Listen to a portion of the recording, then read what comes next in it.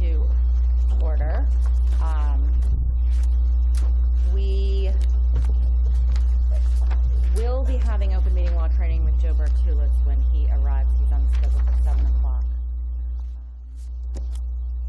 So just if we review the agenda, in addition to our normal updates, we have an accountability plan update from the executive director.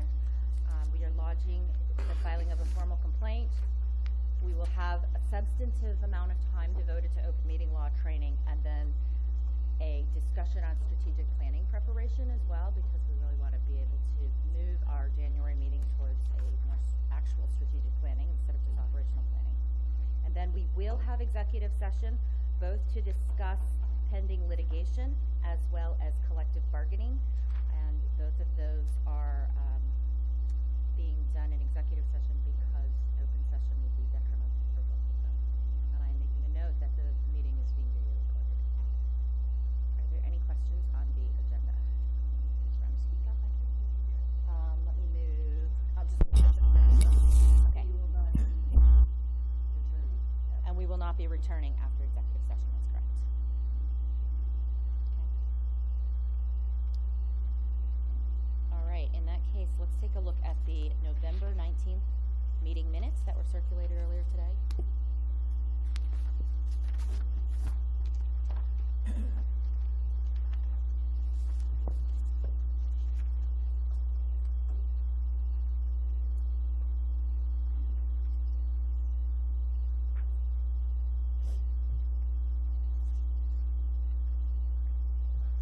So I actually noted that in Liz's parent report last month, she had reported that several parents had come to her concerned about people falsifying their residency in order to get into Amsac.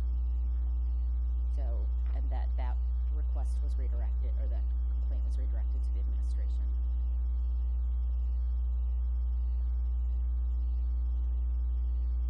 Could you say that you said that was in the one that fully used? She said that last. Liz did, yeah. Yeah, I couldn't remember if it was the November or the October meeting. It was the last one, yeah. I had it in my notes. Okay. I didn't put this in. Yeah, it wasn't in there.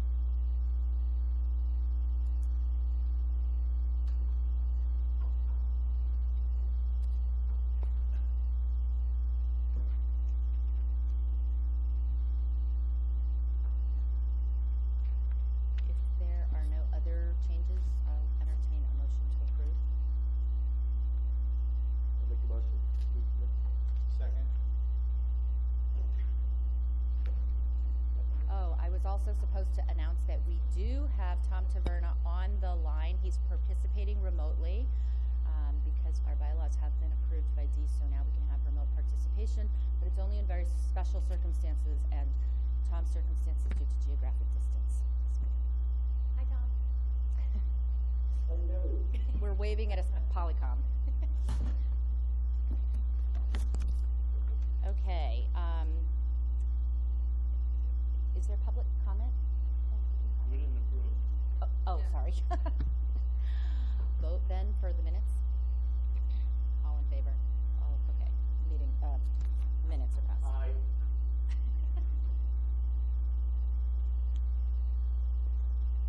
Okay, now we can. Is there public comment? Sarah, can you? There's none. Okay. Liz, can we have a parent rep update, please? Sure can. In honor of Mike, I'm going to start with 2 positive things tonight. Nice. One of which was the first coffee with Dr. McCleary has been held, and it went very well. We got a lot of feedback on it. And we have the next one already scheduled, so we're looking forward to that. I regret to inform you that we're not going to Philadelphia. Sorry. Just ignore it. I heard the parents thought it was great, and that would be great. Parents were squirrely in favor.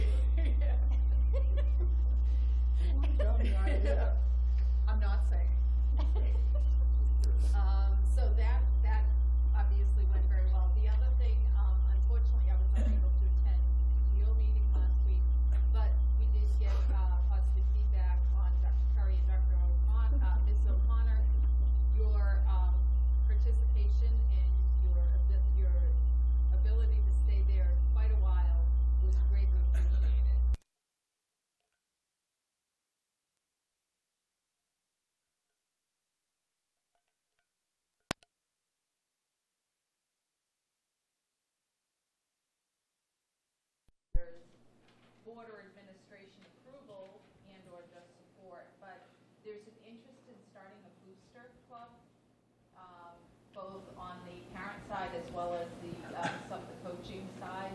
So that is something that a couple of parents have addressed with me, and they understand that they would need to set it up as a 501c, and that it would not be run by the school. It's something that would totally be parent run. But there was the desire to potentially have spirit buses if there's playoffs going on, if there is new equipment needed, or sweatshirts or something, that they could provide some of the alleviation of the costs there, as well as scholar athlete scholarships. So those were that was something that had just recently come up. I just want to have them be warned ahead of time. Scholar for scholar athletes can omit you from getting scholarships in college. Okay. You can actually look into that. Okay. All right. Is it how the 501c3? No, it's giving them monetary money might eliminate them from getting the Division I scholarship somewhere Okay. in Division II. So be careful about that. Okay. That's good to know. All right. A couple of other things. The communication has come up again, and there's just been a request by several parents if there's any way we can do sort of a consolidated email, whether it's at the beginning of the week or the end of the week, as opposed to multiple emails per day, whether it's in a newsletter format or something. That request has been made. One question I just have, there were a couple of questions on potential changes to study halls. I don't know that it needs to be addressed here, but I was just wondering who would be the right person to address that with, and I can take it offline. Dr. Curry? Sorry, but study halls, yes, we can talk about that. Okay, all right, we'll catch up with you on that. And then there were a number of administrative issues that I'll be addressing separately. Just one other quick thing, has there been or will there be change to field trips? I know that there was, this may or may not have come up in the PTO meeting, I'm not sure, but there's just some questions around whether like the 6th grade field trip that happens like more towards the end of the year, if that's still planned, those sorts of things. So that was just another question that had come up. I'm just, well, Those would all be directed to the principal or the vice principal. okay, all right. Okay, and I think that's it. Everything else will be taken offline. Just one quick thing for me. So I thought the coffee went well also. One of the process pieces that we added is folks are excited to offer up topics for discussion. And so I think the process we put in place was that the parents would reach out to you. Yes. You would collect those, engage with Dr. McCleary, and then out of that come up with almost not an agenda per se, but a list of topics or Right, focus for right, the yes. meeting. So That's the plan. We're actually going to meet the first week in January. that's great. Yep. So if I could interject, so I had 3 parents reach out to me asking about,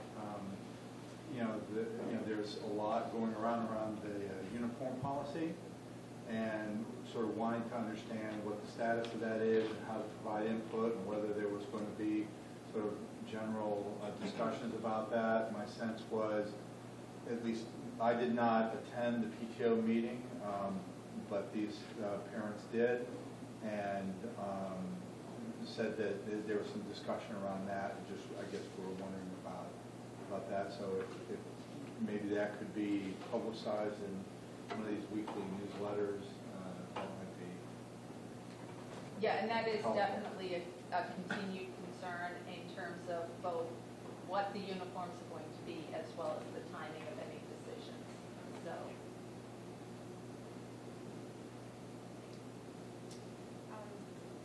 So the note that I took for the board on your report was to check our bylaws on, and then Anthony, you announced I'm setting up a booster club.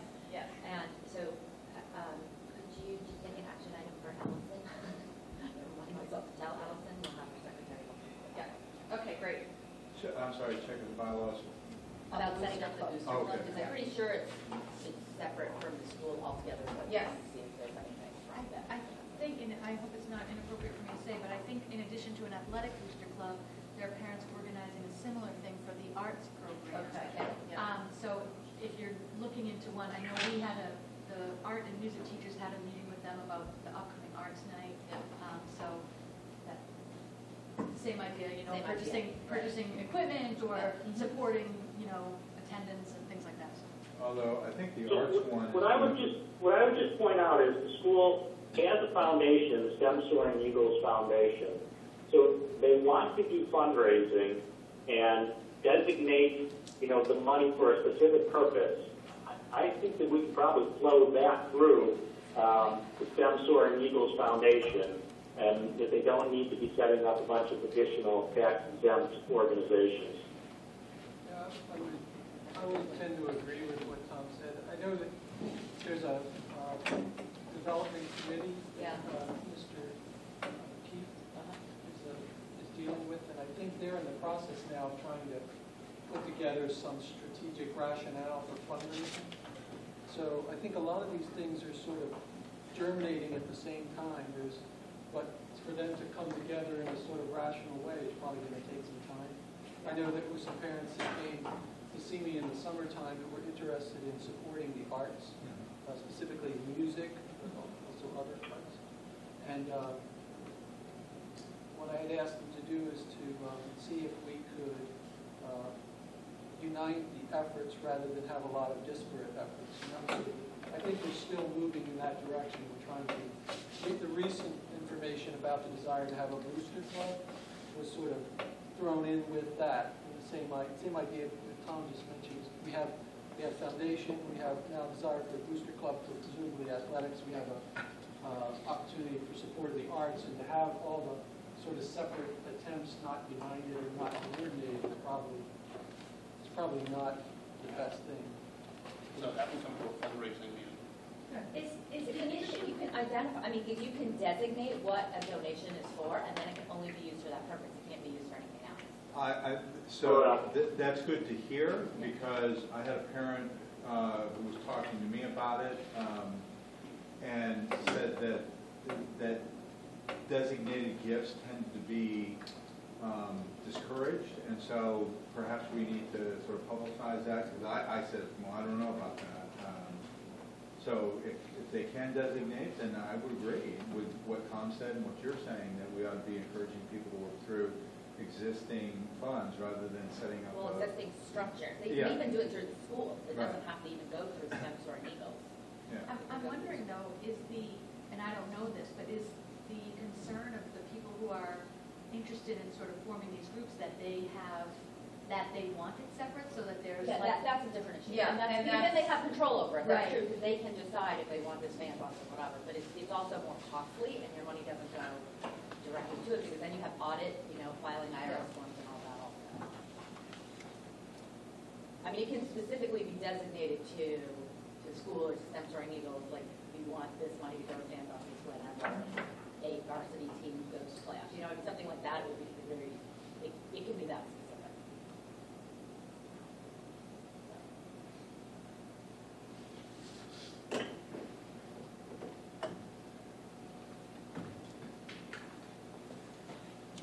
Jess, can you take that one? Yes, I can. I would like to start off by thanking the PTO specifically, and I know that they worked with Sarah Snow and the front office staff. We had a lovely holiday party this Tuesday. As a matter of fact, some of the board members were there, and that was nice to see. It was held at Sorrento's, which is right downtown in Marlboro, and I believe the owners of Sorrento's are Amsac parents, so they're lovely to us. I think sort of it's worth noting at this time of year, sometimes it's parents get worried about the giving of the, should I give Christmas gifts or whatever, and I just want people to know that the PTO gave all of the staff members a $25 gift card to Bertucci's. And so if you are wondering, oh, but my kid has 272 teachers, if you are supporting the PTO, you are supporting Christmas gifts or holiday gifts for teachers. So I just sort of think that it's nice to put that out there. And we are very, very thankful for the party and the gift cards and that. It's a nice time of year for that. I think that I would like to say that it feels like the rhythm of sort of the school day and year it's starting to sort of fall in place. I think for a lot, when you started off with the all-new administration, there's naturally some bumpiness, and I think people are sort of starting to feel like we're starting to get our feet under us. So that is good. At the last meeting, we did talk about the faculty survey results. I put a copy of the results in each of the teachers' lounges so that the staff had access to that. Some of the staff would really, and I know that this is in the plans, but to get that up on the website so that they can look through it. I know that that's sometimes just a matter of timing, but that is something that the staff would like to see. Evaluations are happening. I know that Dr. McCleary talked about that last time. So teachers are getting visited by mostly department chairs, sometimes by Dr. Curry and or Dr. McCleary. I would say that teachers are feeling a little bit more secure about sort of what these evaluations are, what is being evaluated, what they're looking for and looking at. I do think, though, that teachers are feeling like the schedule of the evaluations is a little erratic, and some people are like, I've been visited 3 or 4 times, and somebody will say, no one's ever been in my class. So I don't know if there's any information about sort of, you will be once per quarter, or like a little more communication about that might be a little bit helpful in terms of what staff is looking for. I will also add that communication is just sort of always one thing that just like parents, that teachers always sort of find a little bit frustrating. The teachers are also hearing rumors about changes in the uniform, that type of thing. I think communication about those issues would be appreciated. We did have, the last staff meeting that we had, we did meet with Dr. Curry and in the high school teachers.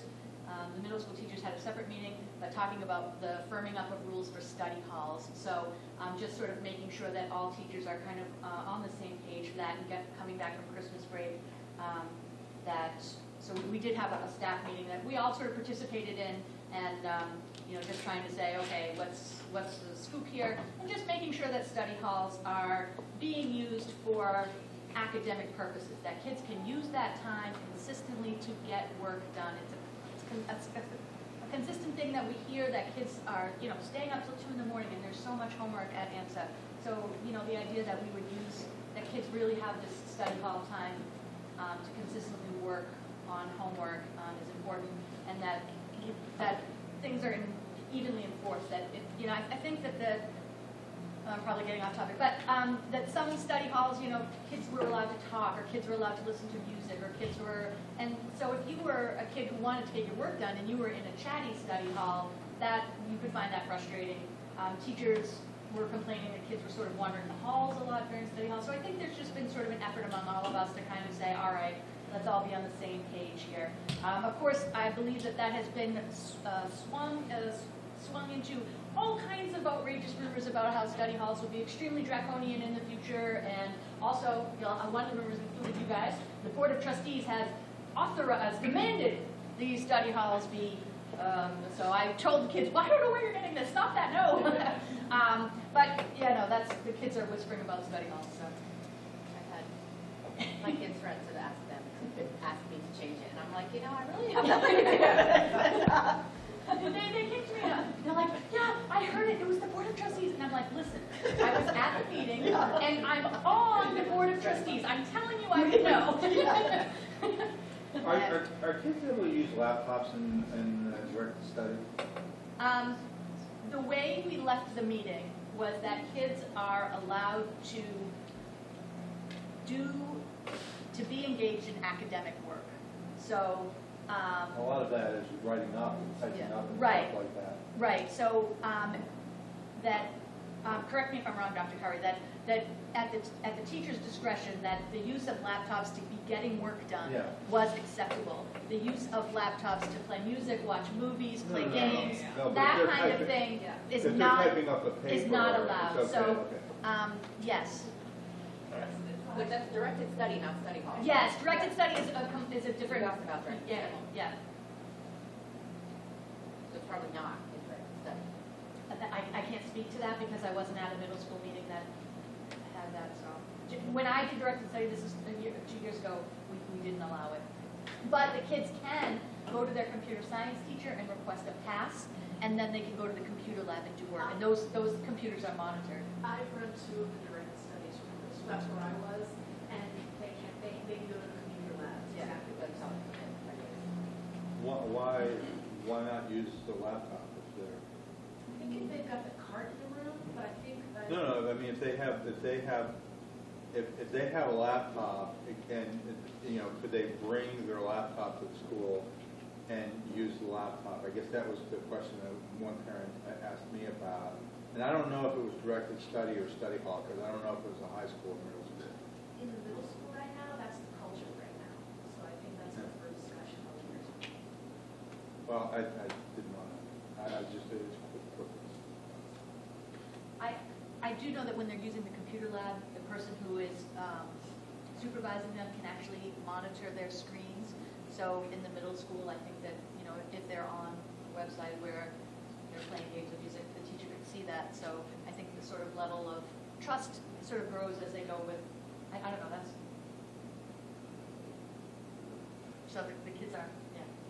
I guess I'm also thinking, somewhere in the bylaws, don't we also talk about the use of or not use of electronic gadgets or laptops? Yeah. Yes. Yeah, so they're not allowed to have phones. Yeah. And they're not allowed to be texting, they're not allowed that. And part of that concern is academic integrity issues, photographing things, questions, test questions, texting. So that, most teachers remain fairly committed that we don't want to see phones being used either during study hall or during the school day. But the teachers can, at their discretion, if students are working on a specific project or on work in general, can allow a laptop Okay. or a tablet or something like that. And not that I would ever want to open up Pandora's box with bylaws, since we just got it passed. No, But- handbook. Oh, it's in the handbook? Yeah. Okay, Those get reviewed in here. okay, because it wasn't clear to me. I guess some of the questions that I had heard were, why can't we use the laptops to do our work? We have a laptop, maybe everybody's a little bit to what Ken was saying. It is, I believe it is at the discretion of the teacher. And, I mean, and this is something that every school is dealing with. We just had a dismal meet at Lexington High, and as we were walking around, there was like cell phone policy and laptop policy like stapled up all over the wall. So, I mean, I know that this is, and what you can do on a phone is rapidly changing, and what the difference between a phone and a tablet is getting to be a gray area. So this is something that sort of in the long term is going to be an issue that we'll have to sort of nail down. But for right now, that's where we are.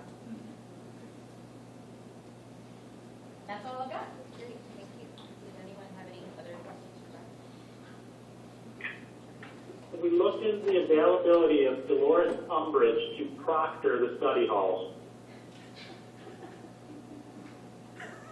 Harry Potter. Oh, sorry, I don't speak Harry Potter. No jokes allowed. That's my department.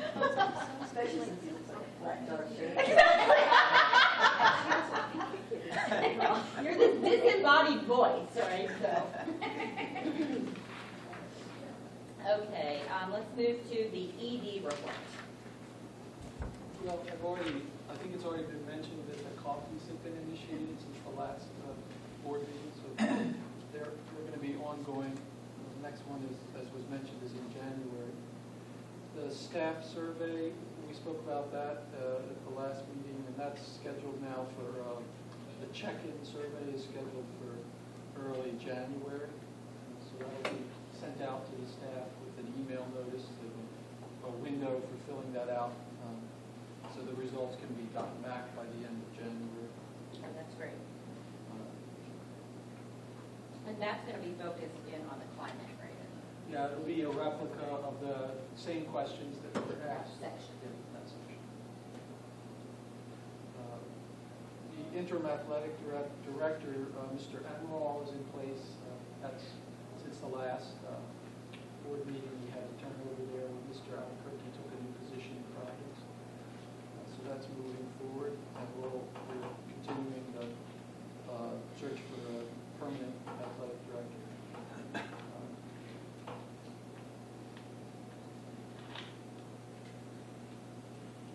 There's a slight change that we've asked the Department of Education to look at for the just the wording in the accountability plan for the one of the measures involves the advanced placement test.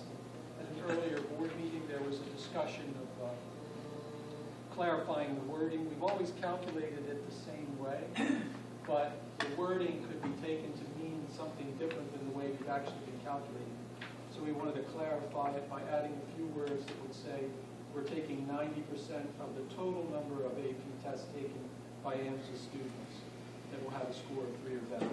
Previously, as it was written, it could be construed to mean something different. So it's really more of a procedural correction, but we're going to send that to the Department of Ed to approve. We have to go through the process to approve it, but they've indicated at this point that they don't foresee any problem with approving. So do you need a board vote for that? I think that generally what we do is have the board approve it before we send it to them, but we let them look at it first to make sure that they don't see any problem with it. So they've done that, and then we need the board to approve that we're going to send it to them for their final approval. It's this wording, I think, right? It's also in our, Oh, it is, sorry. it's in our package. It's in our packets, yeah. I motion to allow Dr. Cleary to submit these. Second. Okay, all in favor? Motion passes. Aye. Keep forgetting. Keep forgetting. This is Bobby's voice. All right.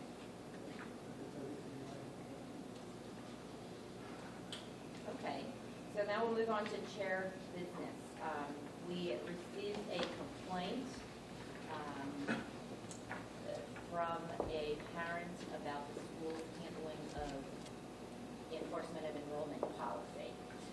And so that complaint came in more than 5 days before the board meeting. So Ev and I have talked about this. We are assigning a complaint task force of Ev and Rick. Because this is a policy issue, it does involve governance, and it is a Marlboro issue, so we hope it recommends it all of us. They will report at each board meeting until this is resolved.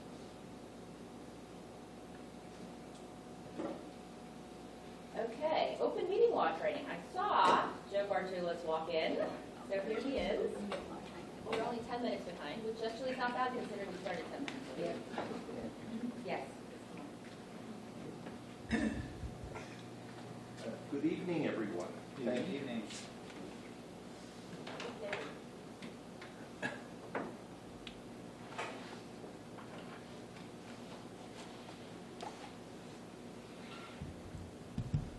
So, warning in advance, this is somewhat dry material, if you didn't already know about that. So, we're going to do kind of what I would call almost a, there's a lot of kind of stuff to cover here, and we're going to get the high points. Certainly anybody can ask questions, and if anybody has any questions, even after this meeting or anything else, they're welcome to always, forward those things to me as well. So, without further ado, wanted to kind of give you the first jump-off point. You'll often hear practitioners refer to what they refer to as the old open meeting law and the new open meeting law, okay? I won't bore you with the details of the nuances between the two, other than to say the current open meeting law, which has been often referred to as the new open meeting law, is not so new now, okay? It's been in place since about 2010. The old open meeting law went into effect July of 2010.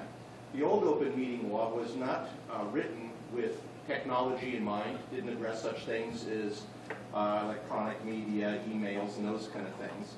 And so it was written in kind of a bygone day. One of the other distinctions that I would make as it relates to the old open meeting law versus the new open meeting law is the final arbiter, if you will, as to whether there was or was not an open meeting law violation was the district attorney in the district or the county in which one was sitting. So you had situations where there might be one viewpoint in Essex County, and yet the district attorney's office in Plymouth County, I'm just picking those out, you understand, might have different views on things. So the overarching thing that came in when the open meeting law changed was that the final arbiter, or this whole law, is interpreted by the Attorney General's office now. They're the clearinghouse on all of these things related to open meeting law in executive sessions, okay? So I just mentioned that in case you ever hear somebody mention new open meeting law versus old open meeting law, and the like. As I said, it centralizes enforcement.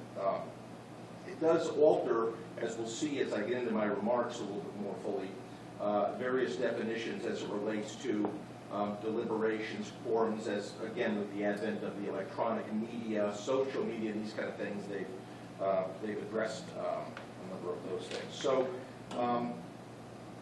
looking at the precise terms of the law, the first thing we need to focus on is what is a meeting. And again, for many of you, hopefully this is redundant material, that you're well versed in it, and this will be a nice refresher for you. But at any rate, a meeting under the open meeting law is a deliberation. Okay, so that's one of the first things we're going to focus on here in a moment, a deliberation by a public body, again, okay, with respect to any matter within the body's jurisdiction, okay? So that is the definition under the new open meeting law, and largely under the old open meeting law as well. Now, there are certain exemptions or exceptions where things are not a meeting, and I won't spend a lot of time on them. They probably don't apply, at least oftentimes, with boards of selectmen, boards of trustees, and the like, but I will mention them nonetheless. So the questions come up often or occasionally.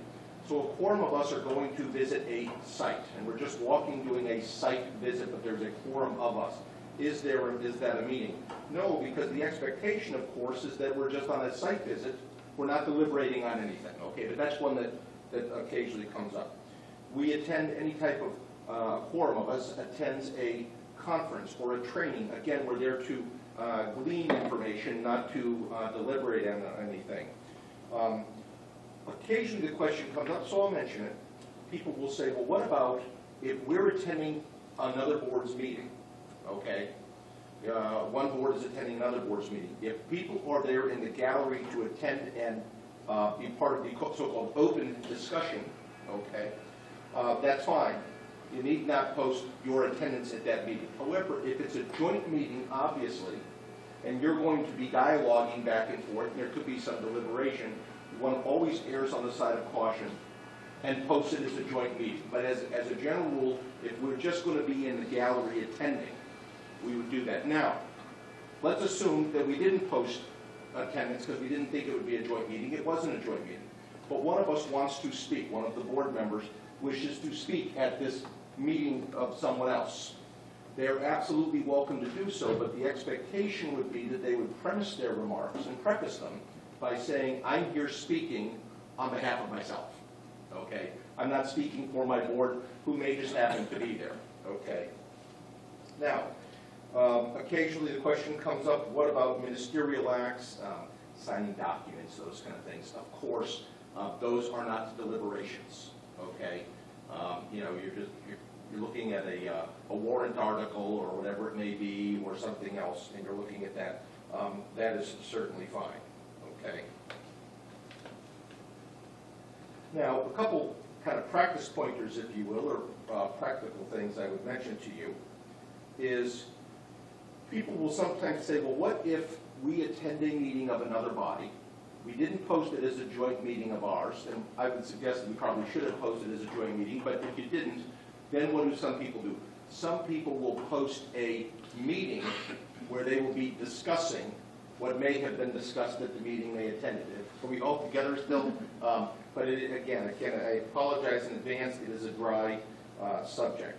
Couple other practice pointers, you know, when one does this as long as a lot of us have been, the suggestion, of course, is that there not be we not all ride together necessarily to a meeting. Again, you may call it overkill, but it does invite the dialogue anyway, or the question, what did we talk about on our 45-minute ride to wherever it was we were going, and could we have deliberated? And the obvious answer is, unfortunately, one might have. The conversations just ensue. So one might suggest you not attend meetings or drive to meetings, I should say, together.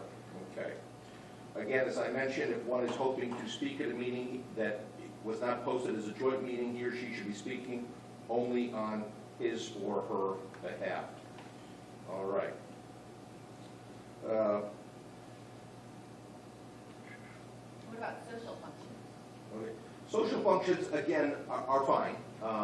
Social functions, again, the expectation is that we are not going to all find ourselves over by the punch or the shrimp bowl, as it were, okay, and be deliberating on something. So clearly, I think, a social event. But one of the points to make, and you've also got issues about quorums, okay? So if there's not a quorum, and you know, two people happen to be talking amongst themselves, that's usually okay as well.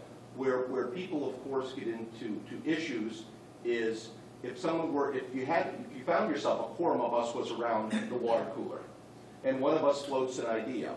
The expectation, of course, is that if the other people who hear the idea don't respond, don't acknowledge it, and do not open the dialogue, that person, while they may have made an observation as to their thought, the dialogue hasn't ensued. Okay? So just to be, I want to Yeah, make sure I'm clear. Yeah, please. So when you say float an idea, that has to be an idea that's within that board's jurisdiction, not about some, you know, geez, do you think that the town ought to be funding a new gymnasium or something? And that's a good distinction. We need not even analyze any conversation that goes on that is not within the purview of the board. Absolutely. So I'm presupposing that that is what the conversation would be about. But clearly, if there's a quorum of you who happen to find yourself near the proverbial water cooler, that's where you don't want to open up discussions on that.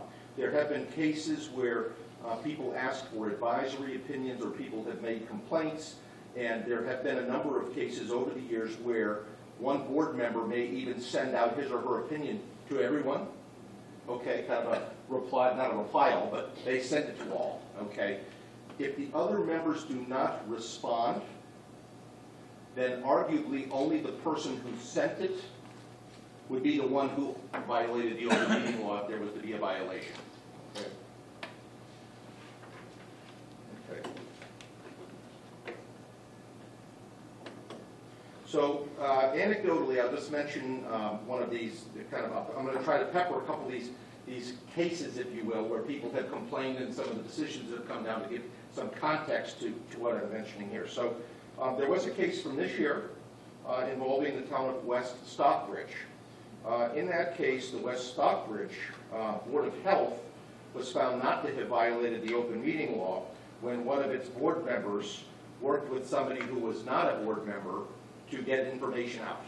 Okay, somebody must have complained in West Stockbridge about that, and they said these happen to be notice letters to the public, and I didn't review, of course, those letters, so I don't know what was in those. Okay, so we've covered what is a meeting. Let's go to the next key point, and the next key point, of course, is the proverbial deliberation. All right. So deliberation, and I'm trying to get these precisely, so that's why I'm trying to look at these with precision. It is under the open meeting law, an oral or written communication through any medium, and this is one of the key distinctions. The through any medium is part of the so-called new open meeting law, okay? So this would include electronic mail that is between or among a quorum of a public body on any public business, as Ken had mentioned, within its jurisdiction, all right? So, two people communicate, it's just the two of them, they're not a quorum, that's okay. If one opines, sends it to the next, who in turn sends it to the next, this proverbial like a daisy chain type of situation, of course, obviously, that is a no-no, okay? That is a quorum by virtue. It didn't start out as a quorum, it became a quorum. okay? Now, so there are certain things, people who take this stuff literally will say, well, is there anything we can communicate, whether it's by email, PDFs, or otherwise, that would not, of course, violate this? And again, for many of you, this may come as rudimentary or refresher, and you're well-versed in it, and I get that, and I'm grateful. But a couple points I would make would be distribution of agendas. Obviously, that's not a deliberation, of course. Distribution of other procedural materials or other things that are going to be discussed. Again, we're sending out the materials, we're not opining on them. Everybody see the key distinction there? All right.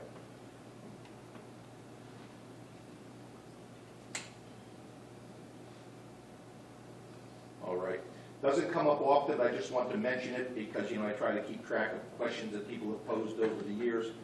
Sometimes people will say, I have a thought, but if I have it conveyed through some member of the administration or some friend of mine or something, clearly none of you would do that, but any situation where a public body is using a non-member of the public body to effectively get the message out, again, is a de facto quorum that should not occur.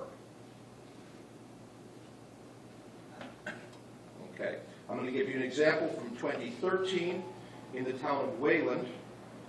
Complaint was filed, and in that case, a member of a committee sent out an email to everyone with his comments on a warrant article. And he wrote, I quote, "I welcome all comments and suggestions either prior to or at tomorrow's meeting." The AG noted that members should not have expressed opinions about the substance of the proposed warrant articles because that was being sent out to everybody. Again, hopefully that you wouldn't have done that, but I just point that out. Okay.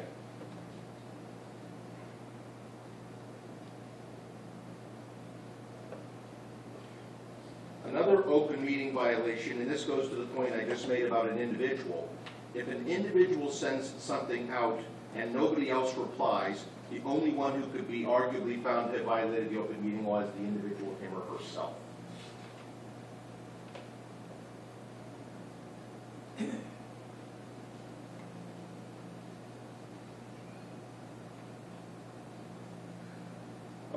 Another example from 2013 out of Wayland.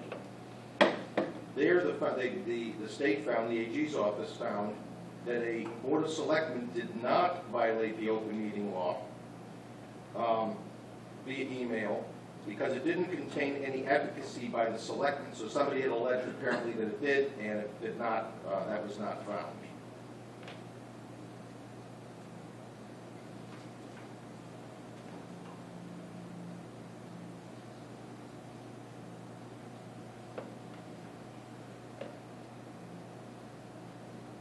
So the question then comes up with regard to deliberations and these meetings and these quorums. Well, we talked about email, but what about social media? Twitter, Facebook, any of these other chat rooms, okay, Patch, okay, whatever means by which one might be communicating. And the obvious answer, of course, is just as it's not allowed by email, it's not allowed by any other social media that exists now or that will exist in the future, okay?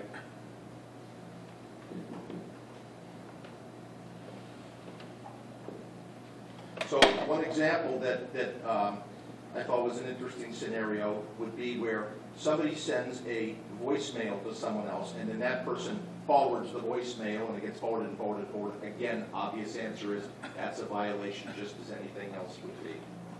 Can I ask a question? Yes, please. These meetings are public.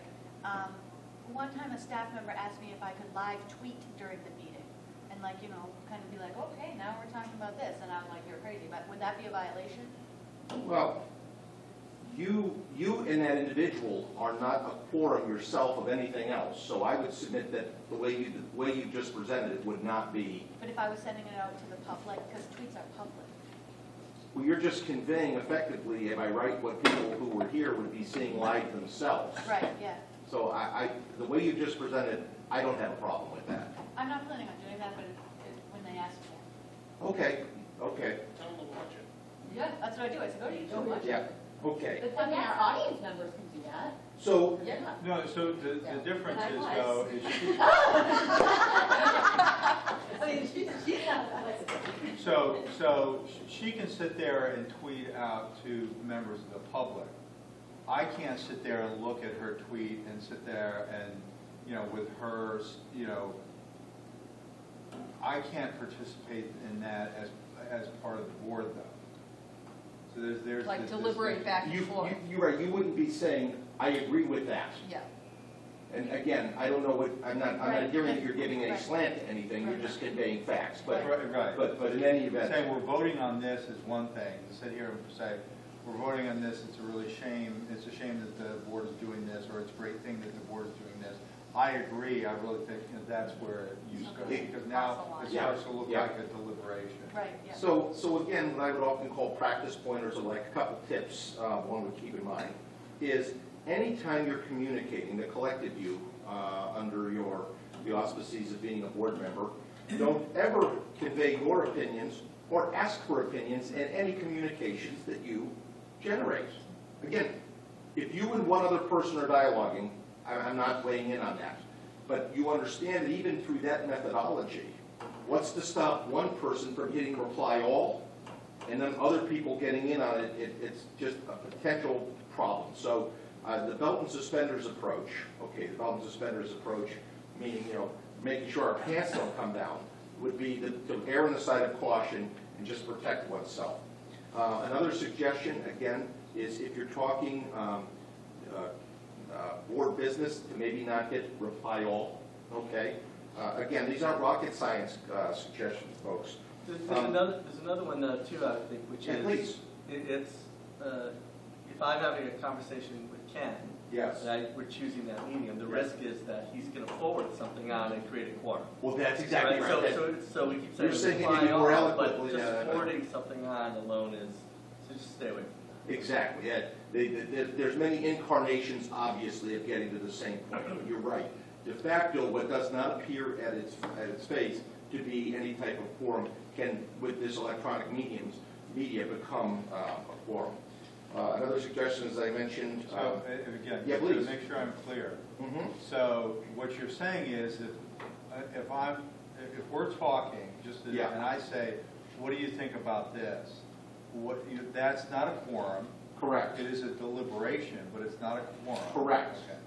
Now, that is not a violation. What you're saying is there's the potential for a violation. Potential violation, I sent yes. it out to Pauline and said, just a heads up, Ken and I had this discussion suddenly. Well, so at that point, it's still not a quorum because it's three. Right. Okay. Whoever that sixth person is. Right. Exactly. Cut You're goes around. you're getting it exactly. You're right on point.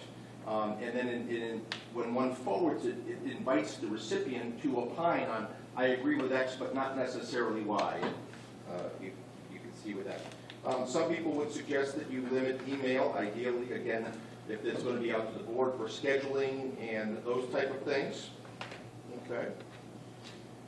So now let's go. We had mentioned a deliberation of a public body on subject matter within the jurisdiction of the public body. We talked about a quorum as being a presupposition. Now the question becomes, so let's look kind of a little bit more into the concept of public body. And a public body, of course, obviously, is a multiple member board, commission, or committee, which serves the public purposes. Okay, so it's a rather general definition within a county, a district, a city, region that serve the public purposes. That would be a public body if it's formed under the government. Now, the question becomes, what about subcommittees?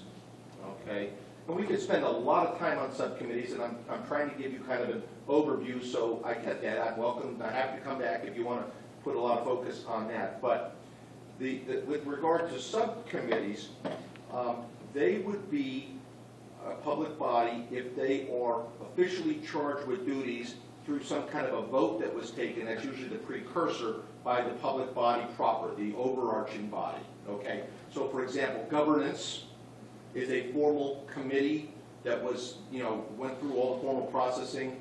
That would be it. Some people say, well, what about some more informal committees? It depends on the fact pattern, okay? But one of the things would be if it's a group of people who are created to advise or make recommendations back to the public body, they would usually be considered a subcommittee within the purview of the open meeting law. Now, conversely, if it's something far less formal, informal, and it was an individual, oftentimes the chair of a board, who says to I use the example, Susie Snowflake and another, that they can go off, do some research, and act, that may be outside the purview of a subcommittee. But the point is if you've got a formal committee that has created a formal subcommittee, and the formal subcommittee is out to gather information and report back to the committee, that is considered a public body for purposes of compliance with the open meeting law. So that would be like when we had our ED task force, right, our search. Yeah, because I always get confused by that. So like when we have a task force, it's not a quorum, but we're doing, It's still a public body. it's still a public body. So what does that mean? We can meet or we can't meet or we have Well, to? if it's, once we've determined it's a public body, you're bound to comply with all the elements of the open meeting law, for better or worse. That's kind of the consensus. Now, again, So that means taking minutes? That means notice, taking minutes, all the other things that go along with open meeting law. yes. Now, there is an example or an exception that, and when I say an exception, it's really a different example, is there is something that practitioners will often refer to as the Connolly rule. And the Connolly rule effectively says that if, let's call it a town administrator, a town manager, school superintendent as it may be, okay, ED, creates a subcommittee or a task force under him or her, that is not done by the body proper, no issues. Does everybody see the difference there? Because that person had the ability to act on his or her own, unlike the other, where the other is done by the committee. So they don't have to report to the board. When they report back to the board, then it goes under Open meeting law, yes. If they have to report directly to the chair, then they do not. So Dr. McCleary asked the members of the board to get together to make recommendations on a principle. That's not our purview. The principle's not ours, it's his, okay? If he asked a bunch of us to get together to talk about that, that is not a matter of our jurisdiction, it's his. We're making recommendations, and that's not a public body. Correct. But it's the ED, not the chair, right? So The chair. we just did a task force for the complaint. Right. So when that meets, is it a public body? If they have to report to you, then no. If they're reporting back to the board, then they have to follow. Yes, that. That's the general rule. And I've got a couple examples here, and I've got to get just quick notes, but it makes the point, okay? So there was a case in 2012 involving the town of Montague. I don't know where it is. I haven't been there, okay? But I think it's out in the western part of the state. I jest when I say I've heard of it, though I have not been there, okay?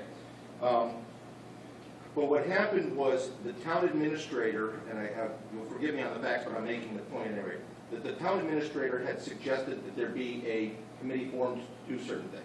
He or she could have created, as we just discussed, this group that went out and did something. But instead, they created it as a subcommittee because he brought it to the board of, or he or she brought it to the board of selectmen, who said that's a great idea. They voted to create the subcommittee. All of a sudden, it cloaks it with open meeting law obligations. Okay. And does quorum matter in that, or the moment they voted and they've legitimized, established the subcommittee? If it's only two people, then it doesn't matter. They still have to Correct. Because then you almost, if you think about it, you'd almost do the quorum analysis of the subcommittee. It's then based on the quorum of the subcommittee, not of the... Quorum of the subcommittee, not the quorum of the... Exactly, okay. There was another case in 2015 involving the town of Marshfield again. What happened in that case was a group of private citizens were assembled by the special town council, and again, that was not a open meeting because the individual who charged them or created them was acting on his or her own behalf.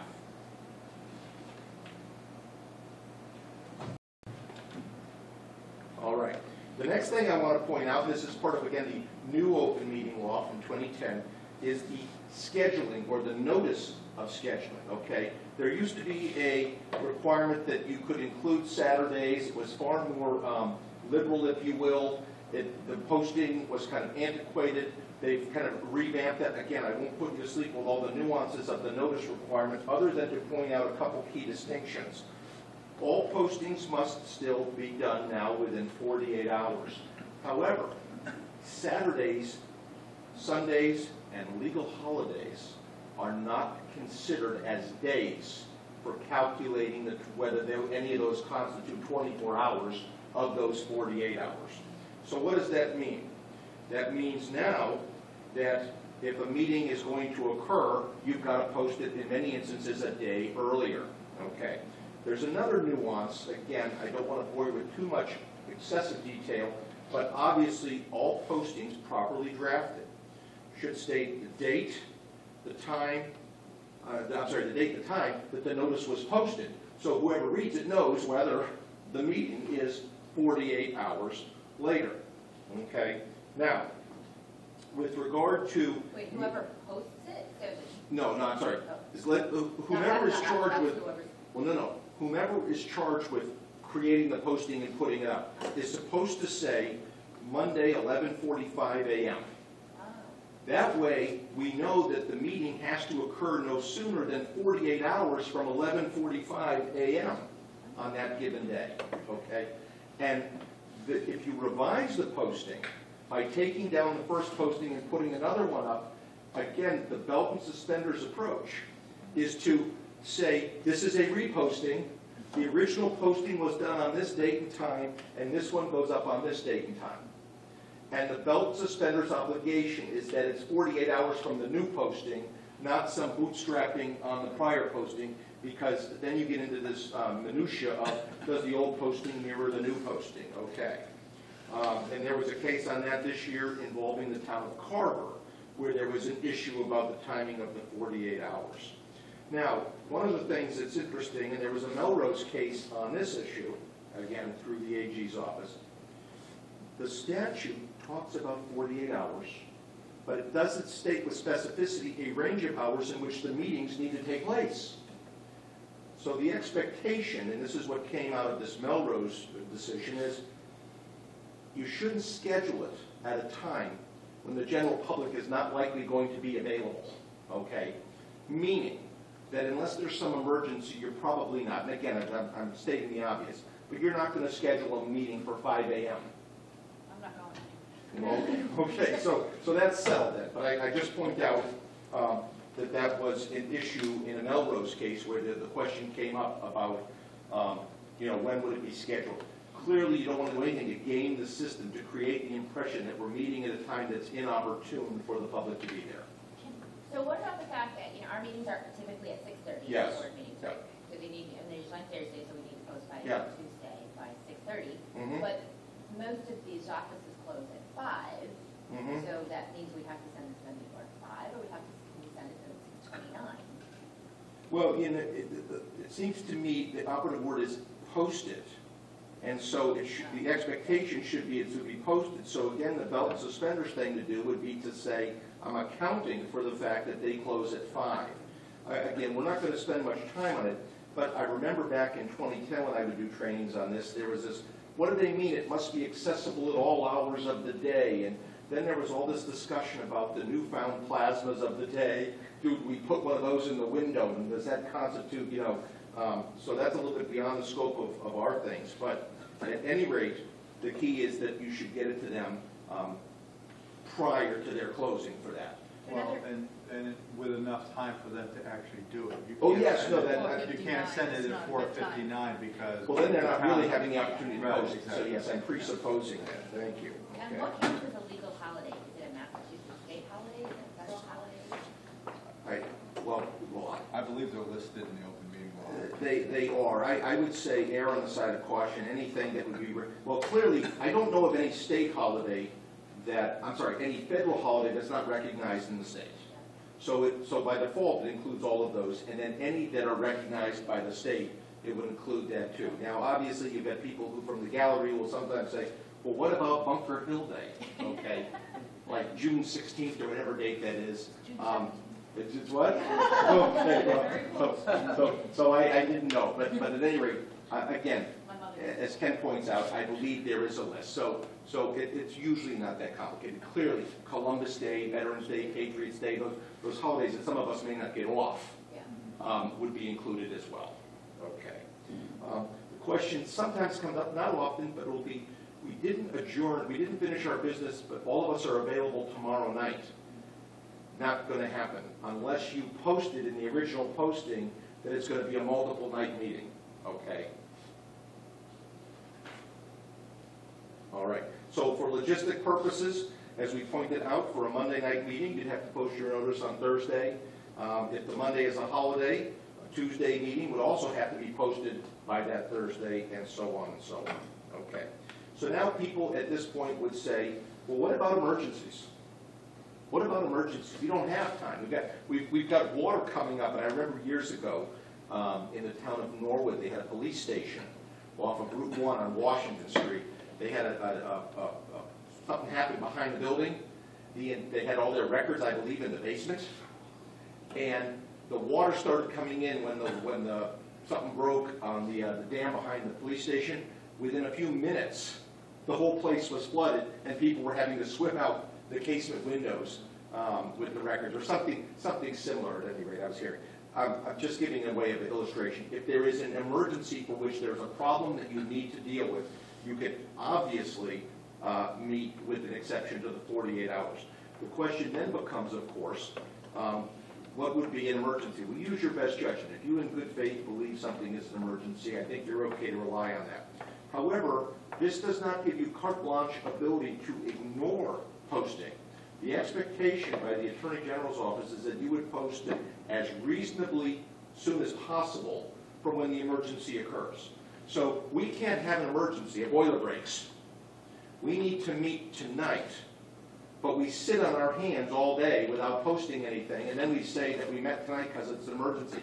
Yes, that absolved us of the 48-hour rule, but it didn't absolve us of having to post it today at 11 when we decided to meet tonight at 6. Okay. Okay. One of the things people also have to resist the temptation to, if you have an emergency meeting, what do you need to do at that emergency meeting? Only speak about the stuff related to the emergency. This is not and I've seen this, people brainstorm on this. They'll say, we're all here. What else can we talk about? It's a no-no. You can't do that, obviously. Okay. All right. Okay. One of the things that, again, the belt and suspenders approach that would be suggested is if you're going to be making decisions, taking votes at that emergency meeting, what people will sometimes do is either hold off taking the formal vote until the next regularly scheduled meeting, or they will schedule a regular meeting and will bring up the stuff that was discussed at the emergency meeting, so the members of the public who didn't receive the 48 hours advance notice can now be brought up to speed on those things. Okay, real quickly, let's spend just a couple of quick minutes on what needs to be in the notice that you're posting. Okay, we've covered the time, we've covered the purposes. It needs to list the topics that the chairperson reasonably anticipates will be discussed at the meeting. Okay? Now, that usually would mean a particular item, and I don't need to tell all of you, you're probably conversant in this, but you want to describe stuff with sufficient specificity that if a person from the public was reading this in a vacuum, he or she could glean without something being cryptic what was being discussed. Okay? And an example of that would be, let's assume we're talking about some land use or tax issue, and it has to do with 45 Elm Street. Okay?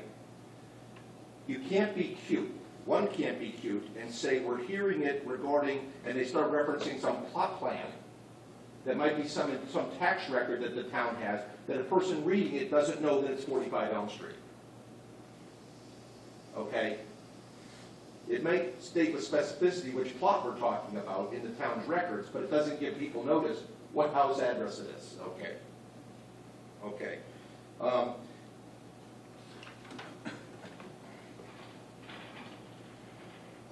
So a couple examples. There was a Wayland case from 2014. Okay. And one of the cases in the Wayland case, they posted a notice that they were going to be discussing negotiations with non-union personnel. Okay. And the AG's office said, while that has some degree of specificity, and they've seen far greater offenses, they said it was a violation of the open meeting law because if we know that we're going to be talking about Susie Snowflake and Bob Smith and Kathy Jones, the expectation would be that you would put those people's names in there since we're going to be talking about them.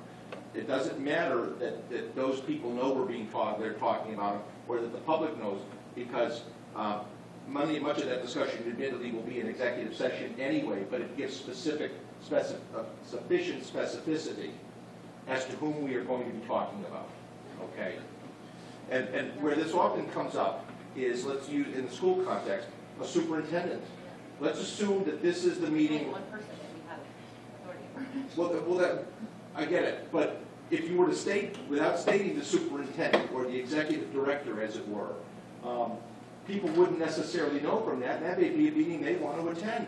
Again, that you may go into executive session, I get that, but you would want to state with specificity. You know, an example of that would be you couldn't sit there and say, we're going to talk about personnel issues when in fact you're going to specifically talk about the evaluation for the ED. Because if that's what you're going to be talking about, then you have to be specific and transparent in what you're And Ken is absolutely right.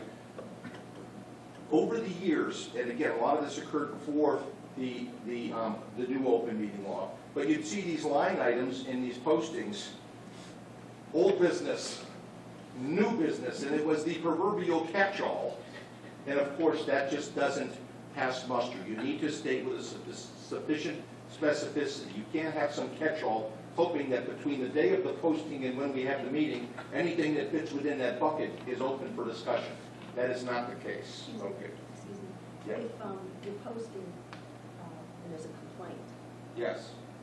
how much are you supposed to, if it's a complaint that's being at least brought up, probably the main part will be talked in executive session, but what if it has to be discussed, I know, at least mentioned at public meetings? Well, again, we're talking about postings, and then we'll get into some stuff about what we call the exceptions to the open meeting law and the protocols to state for the record that you're going from open session to executive session. And so that's where that stuff would normally come up.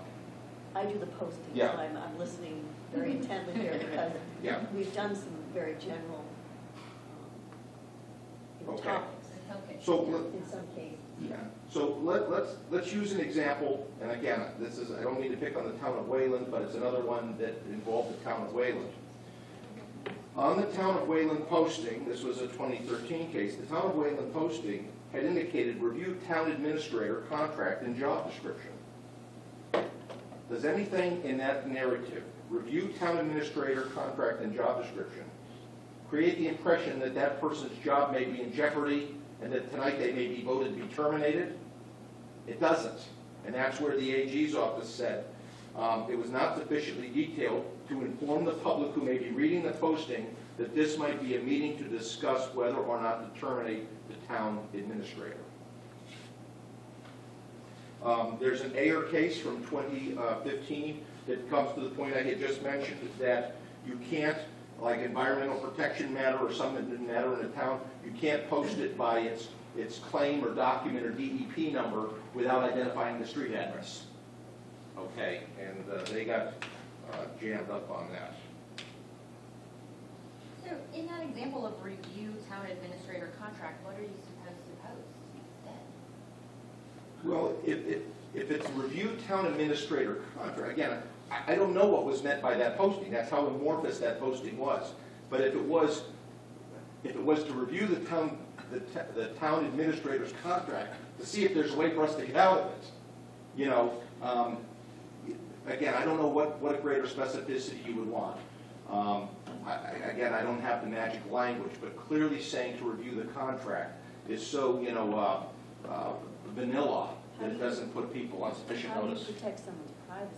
Well, that's a whole other issue, and under the first exemption of the open meeting law, you've got this discuss the character, reputation, and other stuff that goes into executive session, and there is an affirmative obligation to put people on notice that we're going to be discussing you and giving you the opportunity, you, the one being discussed, to come in, and then there's protocols beyond our conversation today that speak about your rights to have somebody there to speak on your behalf and do all these other things.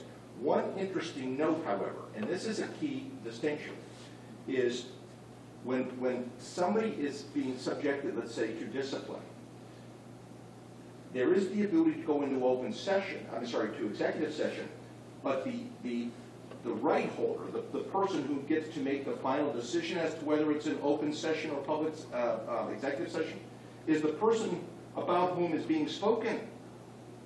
They can decide. They decide. So what will often happen is they'll say, we're meeting to discuss you, we're planning on it being an open session, I presume that's what you would want. And again, 95 out of 100 times the people say that's exactly what they would want. But again, if somebody were to say, no, I want this to be discussed in open session, as between your prerogative to have something done in executive session and their right to have an open session, their right to have an open session trumps your right to insist that be an executive session. So there's no protection of privacy, Sarah, if it's a matter that's going to be dealt with in open meeting. And so you'd have to be fairly specific about the matter enough to identify it if it's an open meeting. Names and issues.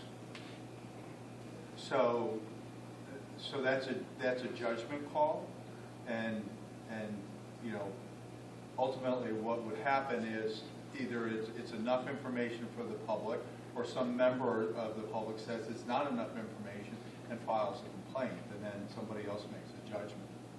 Correct. Yeah, that's really how. Yeah. Now, so we're at the meeting, we've gone, we posted it, we're at the meeting, and we've got our posting where we've got an agenda, we're sticking to the agenda, and somebody from the gallery, and I use the example Daryl or his other brother Daryl, they're the people wearing the red and black plaid, lumberjack coats that are always in the back of the group. I joke, but so one of them stands up and asks a question about a very important topic. I don't doubt it, but it's not one of the agenda items. The best play, obviously, is to say, with all due respect to Mr. Jones, and it's not one of our agenda items tonight, and while that person can speak, you don't get into an open dialogue with them and start taking, having meaningful discussions about something that was not anticipated to be posted. Clearly, and I don't need to get into this with you, you should have protocols in place where you could say, we'll talk at another meeting or whatever else you want to do, but you don't want to get into the business of deliberating or taking action at a meeting on a topic that was brought up by somebody in the gallery that you didn't anticipate talking about just because they brought it up. Yeah, That's the take. Towards that. That's the takeaway. It's good to know that it's an open meeting law issue, because I feel like Right. sometimes people come to me and they're like, they said nothing, and you can say, we're not allowed to, because it's not on the agenda for open meeting. We So need to make that clearer in our. Yes, we're not just being jerks. So at the chair's discretion, the person can clarify what the issue is. Okay, so you don't have to cut them off. You can ask them to clarify it sufficiently so that you know what the issue is, and so therefore we will talk about it at another time. And in public comment, it's not public questions, it's public comment, right? They're just bringing something up. That's at the discretion of the Yeah. chair. Is that, Yeah. Now, let's take this out of context. And I don't need to beat up on the guy in the plaid shirt, but, so, I'm he wearing a now, plaid shirt. He's not here tonight. oh, is there somebody in? No. So this individual bends the ear of the chair between meetings and says, I would like something to be discussed that I was planning to